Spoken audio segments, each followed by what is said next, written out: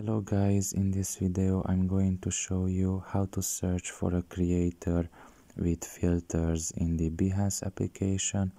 The first thing you need to do is enter the app.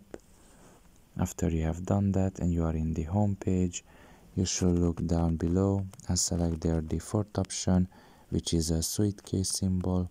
Press on it, and here you can find creators in this page, all kind of creators.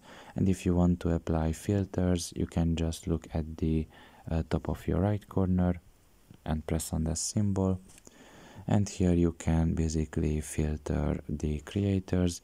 You can see that it is set to all up there, but you can also set it to services or freelance or full-time.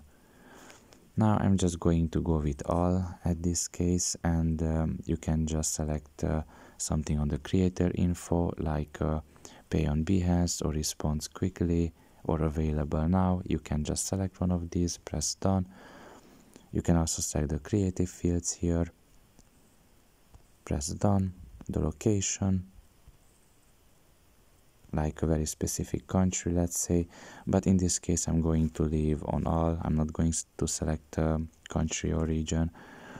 And you can also select the tools here like Adobe Illustrator, press done and press apply down below, and let's see what kind of creatures are going to appear in the page. And you can see that quite a few creators appeared that match these filters that I have applied.